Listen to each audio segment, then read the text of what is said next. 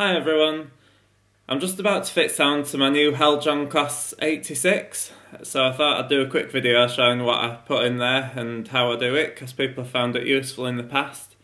People have already been asking what speakers and stuff I'm going to be using in them, so I thought I'd do it as a video just to make it easier.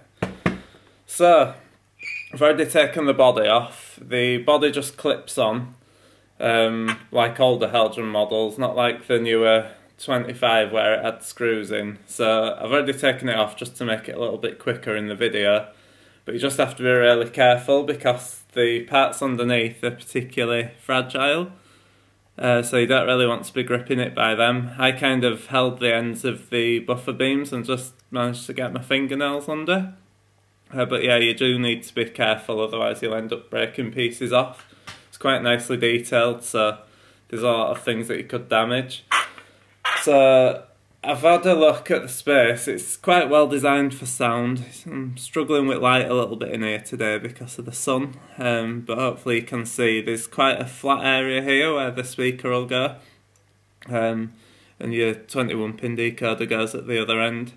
Just remember that because it's an electric loco, you don't have as much height as you normally would, so you could look at that and think you'll get a big mega bass speaker in or something, but actually there's a sort of a dip in the roof once you put it back on, so it wouldn't fit.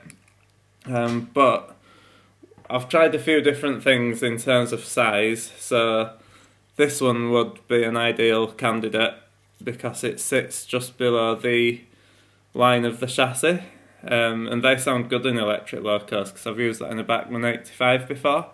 That's the ultra flat bass enhanced, by the way. Another one which I think will fit would be the 27mm round speaker, which is another bass enhanced one, and that'll fit there. It's just slightly taller than the other one, but I think that'd still fit as well, and they sound pretty good as well, so I think that'd be another good option.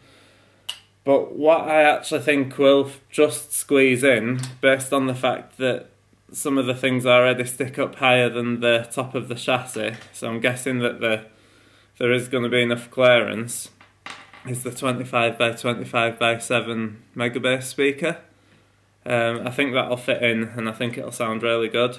So I've already connected it to a Lockdown 5 decoder and I'm going to fit it in now. So the only tool I've got really is, well, not a tool but material, is a little bit of black tack, and I've used a bit of heat shrink over the joints. Now, people have asked in previous videos how I connected the speaker, so this time I'll just let you know that I've connected the speaker to the decoder, because otherwise it has to connect to CN6 on the circuit board, which means you need a plug which isn't supplied. So you just got to be careful where you have the wires so you don't trap anything.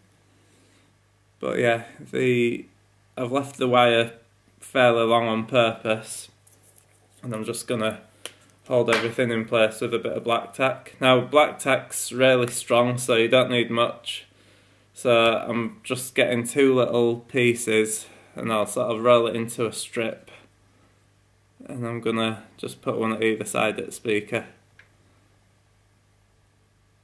and that's held in place. That's not going to go anywhere now. And then I'll also just use a little bit of black tack to hold the wires in place. I'll just put a little bit in between the two foam pads on top of the motor there, which will hold it there. And then, I don't know if I just need a little bit at this end as well, just to stop the wires getting trapped when I put the body back on. So yeah, I've just put a little bit there, if you can see it. You just need to be careful with black tack that you don't use too much. I get a lot of models sent for repairs and stuff where people have just put massive pieces of black tack in and it's pulled all wiring off the circuit board and stuff. But if you just use it sparingly like that, then you're not really going to have any problems. I sell the black tack on my website as either part of a fitting kit or on its own. If you get it in the fitting kit, you'll also get some of the heat shrink and some cutters which come in useful for this installation as well. But yeah, that's it really in terms of the installation. It was dead easy to do. So I'm going to put the body back on now, and I'm going to go and test it on the layout and do a quick video of it running around for you to watch.